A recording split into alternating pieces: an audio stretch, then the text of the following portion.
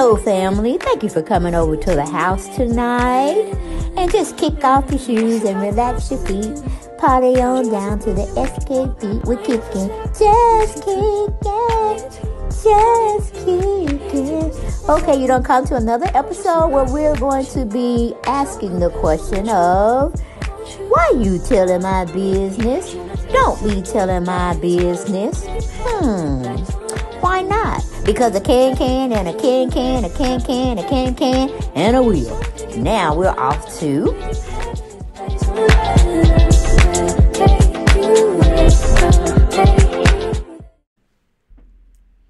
Hello everybody, and thank you for coming back to the channel. I actually found the video once again, or the audio, and we can hear the conclusion of what Kanye was basically saying, why he made the t-shirt of the White Lives Matter, and how it basically affected him seeing a different race wearing something like that.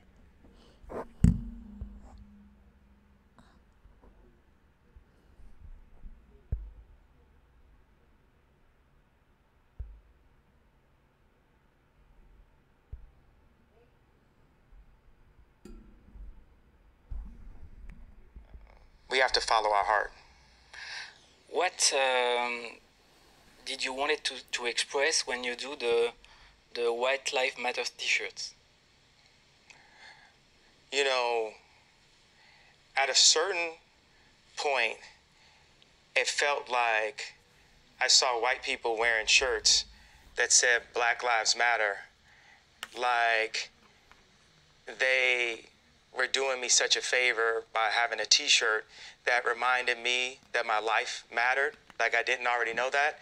So I thought I returned the favor and let white people know that, hey, your life matters too. It's sort of like when random people will see the documentary, and the documentary was, you know, the third chapter basically was saying, hey, we all love Kanye, but sometimes you got to turn the camera off on him. Meaning, like, don't listen to everything. Yes, we know he's a genius, but feel free to put him on mute whenever he doesn't align with what we're telling you. And so sometimes I'll see people at a fashion show, and they say, we saw this documentary, and they say, are you good? And I'll say, are you good? So it's like Black Lives Matter, White Lives Matter. And it's just simple as that. Why do you say Black Lives Matter is a scam? Well, because it's proven. They had people who end up taking money from it. I mean, this documentation is out there. And just as black people, we're going to need more than just a t-shirt and a $6 million home. We need what was promised to us. Much like how we never received our 40 acres and a mule, and that puts us in a position where we feel we have to abort our children, to the point where there are more black babies aborted in New York City than born at this point. It was similar to at the Gap, they promised stores. At Adidas, they promised stores, and they didn't do what they promised. They felt like they could disregard what was promised. What's your position with all those companies? Because they made a lot of money with you. Adidas made a lot of money with you. Gap made a lot of money with you. What's your relation with them? Because you call out and you talk about them on social medias, and I would like to understand. Everything is not about money. When people say they made a lot of money, what does that mean that it's right? If people are selling crack and killing people with crack, does that mean that crack is right? If people are selling their bodies, does that mean that that's right? Does that mean that that's dignified? Does that mean that that's godly? These things are not dignified and they're not godly. With me, as the leader that I am, I need to talk to the heads eye to eye, and we have a respectful partnership, like in this situation. And this is possible, but they have to start with a level of respect. And with Adidas, they're going to have to show us that respect. There's simply a partnership. You know, I'm not under Adidas, or Adidas doesn't have me, as we've heard people put it before. And you said something really, really strong and really emotional about Virgil, rest in peace. Yes. I would like to understand. I mean, this takes a lot to unpack. It's like the funeral has never ended. I wasn't allowed to speak at Virgil's funeral, and there's a lot of feelings with that. You know, Virgil came in to design as my assistant, and we worked on any and everything. We could work on shoes together. We could work on constructing buildings together because he is an architect. He was an architect. And we worked with Louis Vuitton, and Bernard Arnault offered me a deal after the Yeezy season 1 show to support the Kanye West brand, because we had 4 billion impressions, and it was the biggest fashion show of all time, like bigger than Victoria's Secret, bigger than Chanel. So Bernard Arnault had a meeting with me and looked me eye to eye and shook my hand and said, I'm going to do the Kanye West line. And then Alexander Arnault went, and I said, okay, I'm going to go to Adidas. Can I have a signed contract that this is happening? Because I need to tell Adidas to indemnify the apparel, because Louis Vuitton is going to do it now. And they'd obviously be a stronger apparel partner because of their factories and their knowledge than Adidas would be for clothes at the level of clothes that I do. And Alexander Arnault said, my father never goes back on his word. Well, 3 months after that, they dropped the deal at the board. I did Yeezy season 2, and we didn't have a way to produce it. We didn't have a production partner. So we just made it, but never produced it, because we didn't have Adidas, and Louis Vuitton had dropped it at the board, as Alexander Arnault put. Then on the third season, we took over Madison Square Garden. We played the St. Pablo album, and we took over the world. We had Naomi Campbell there. This is the first time that we showed, we've shown in theaters before, but we showed the show in movie theaters also. So even Nico, that's documenting my life right now, his first time he went to a fashion show was in a movie theater where he saw season 3, and we took over the world. We dropped the album, and I was there. Oh, you was it? Oh, beautiful, beautiful. It was a beautiful moment when the Vanessa Beecroft installation, the tarp came off on the end of ultralight beams, and it would be beautiful to show that moment right now. Certain things that I'm talking about, when we edit this in this format, we can show the moments. I want to show the faith, that part. Okay, so then we go to season 4, and the show started late, and this is a beautiful season. The designs that we put in the middle of the grass at the Louis Kahn Island end up becoming the inspiration for Skims, which is now worth $4 or $5 billion. That collection started an hour late, and the entire fashion world destroyed it. We were feeling sad about that. A couple weeks later, Kim got robbed in Paris. Then I was going back on tour. We ended the tour, and I told my manager at that time, Scooter Braun, I need to go to Japan. I'm exhausted. He said, you need to make some more money. We went on another leg of the tour, and 4 days in, I passed out from exhaustion, and I went to the hospital. And ever since that day, every day, someone can call me crazy, which is another way of saying turn the camera off on them. The people that were that were friends of mine, they still put it in the press. They didn't have to write in the press that I was going to the hospital. I have a lot of friends that went to the hospital, but if you put that stigma on somebody, it's like a mental Me Too. It's like where someone looks at you and they have to look at or just a random person can come up to you and ask you if you good. Like J-Lo can ask me at the Kardashian Christmas party, you good? I just want to make sure you good, right? So sometimes people call me classist when I talk about money, and I say, yo, I bring up money I respect money and the construct of it inside of this game of life, but I also bring it up to say, well, if I'm so crazy, why do I have the ability to make so much more of the thing that you care the most about? They say you're crazy until you're right. All right. So let's go back to the moment of the hospital. Now I'm in the hospital, and we come out of the hospital and we do a collection 5, which they praise because we put jeans and graphics in the collection. Which sometimes I feel like graphics, sometimes I don't. Sometimes I don't. Then we went into around the time of the season 6 collection, and A$AP Rocky asked me to come to Berlin with him to work on the album. And we came out there, and it was me, Tremaine, Rocky, Jean Tuteau, and Virgil. And Virgil told me, hey, I'm thinking about going to Versace or to Louis Vuitton. And, I said, okay, that's good. So then Virgil goes to be the men's designer at Louis Vuitton, and I go and we have this moment of this hug. No one knows that I had been offered the deal by Bernard Arnault. No one knows that the deal was pulled. I used to call myself the Louis Vuitton Don. So when Virgil was at the house, there was a lot of pain and jealousy that I was dealing with. And also, I would sometimes get mad because I would feel certain designs could be better. Martine Rose is one of, but a lot of people consider to be the best designer on the planet.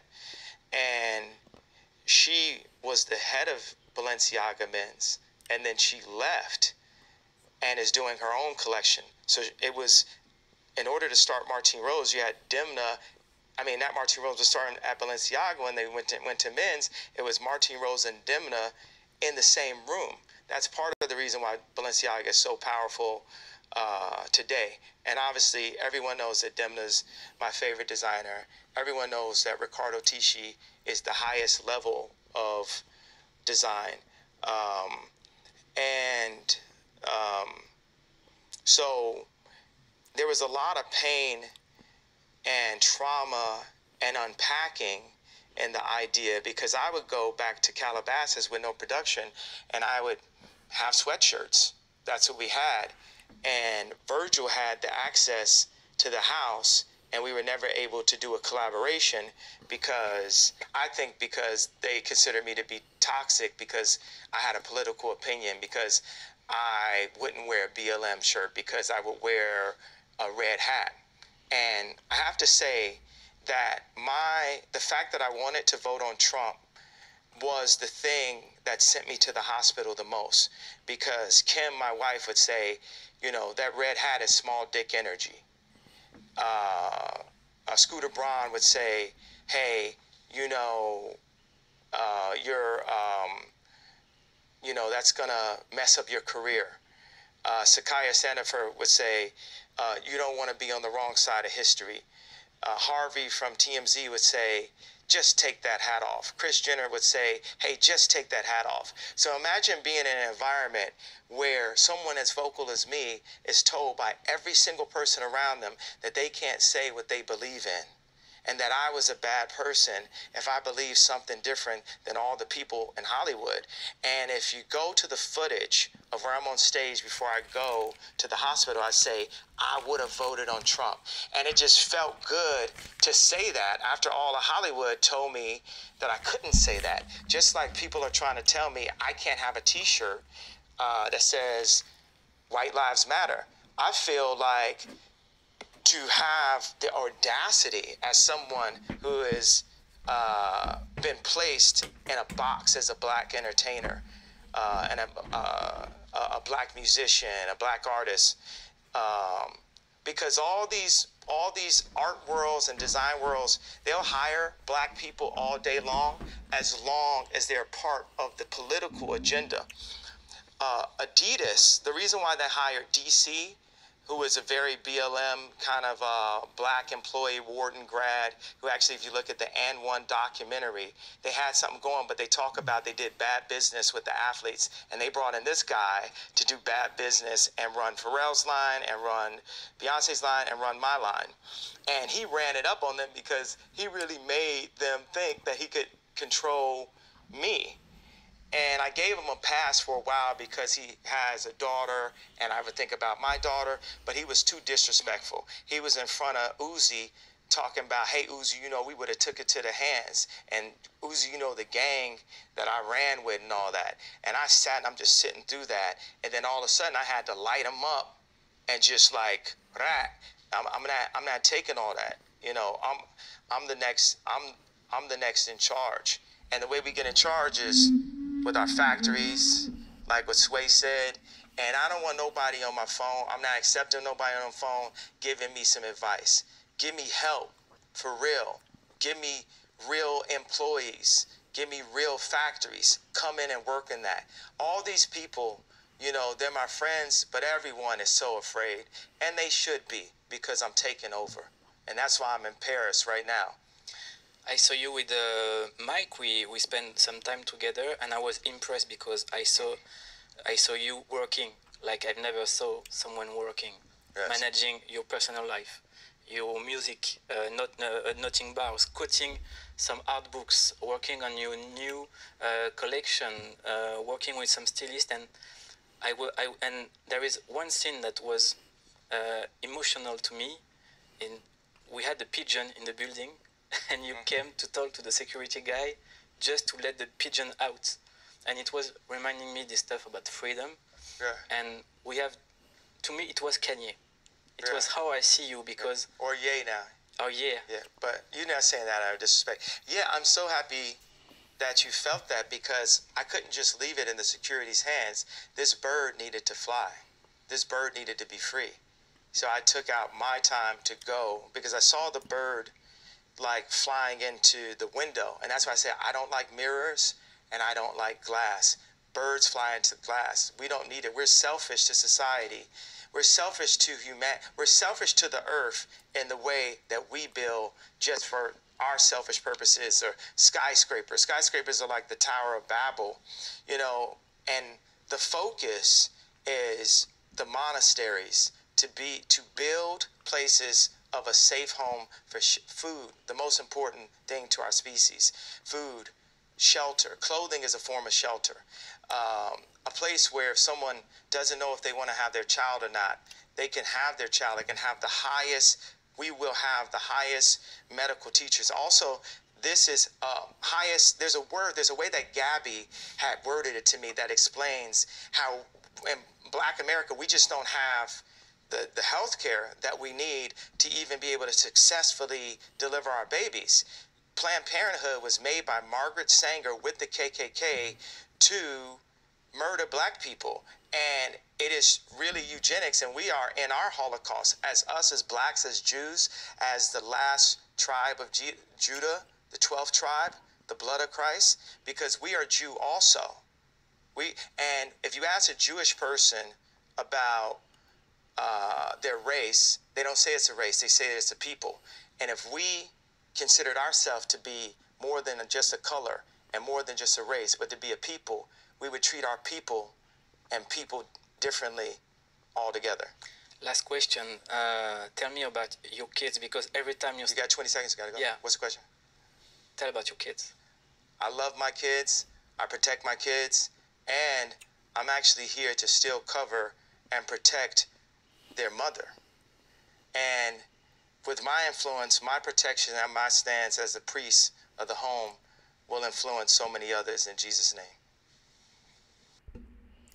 All right, so that was the part 2 that I let y'all listen to, but then it went haywire. But that was the ending of how he felt about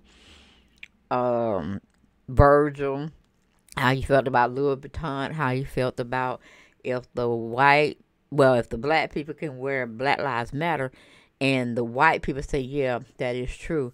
He felt he needed to turn around and get everybody to wear White Lives Matter. So both parties can be looking at each other to say both lives matter and they are in agreement with it. But I'm like, Kanye, Asian lives matter. The Native Americans' lives matter. But they're not getting killed on a massive scale. And they're not being threatened. Or at least it's not being reported that they're being threatened like our young black and middle-class men. Or middle-aged men, I should say. So his viewpoints are kind of shrewd and some kind thought-provoking. But just the way he delivered it, it got lost in the message he was trying to display.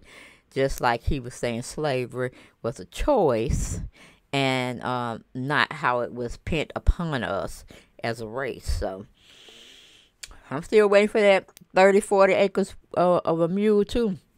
Give me my land and my mule. Okay, and let me go on about my business. But we know that's never going to happen. And that was basically part 2 of Kanye's rant. And now I heard the brother done got thrown off of Facebook again. It was it Instagram. I said that Mark Zuckerberg always be looking at him. And when somebody be tapping on his toe saying, you need to stop Kanye. You need to just do what you need to do because he's using the platform to bully people again. And then they go shut him down. But that's all I got, people, of this particular article. Get down in those comments. Let me know what y'all thought about it. And if you've forgotten, please subscribe and share to my channel. And I will see y'all on the next video. Bye-bye.